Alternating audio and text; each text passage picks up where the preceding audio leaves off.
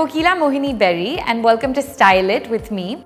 Today I'm going to take you through some beautiful traditional Indian textiles and show you why I love them and how I choose to style them in a modern way in my wardrobe.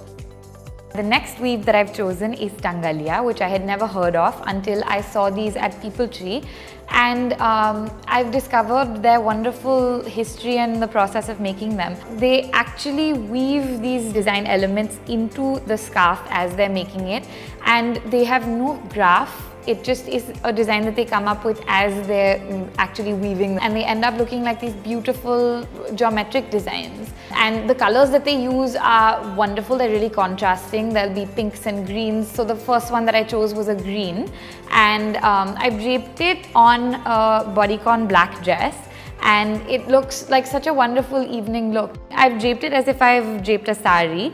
I've pleated it and put it over one shoulder and put a belt around it. So I've married a sari with a bodycon dress and made it into this Indo-Western look.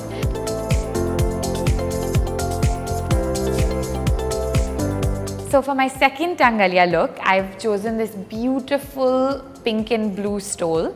And this look is really exciting because it takes me back to my roots. My grandmother was from the Kullu Valley in Himachal Pradesh, and traditionally women drape scarves or stoles on their head and pin them back as they go around working in the fields and, you know, picking apples and plums and all of that. So I've styled this in a way where I've pinned it up, and I've even worn it with a kurta and jeans, so it's casual and the colors are really daytime and bright. So all of it is really this traditional Himachali meets sort of like everyday modern look, and it was one of my favorite ones to style.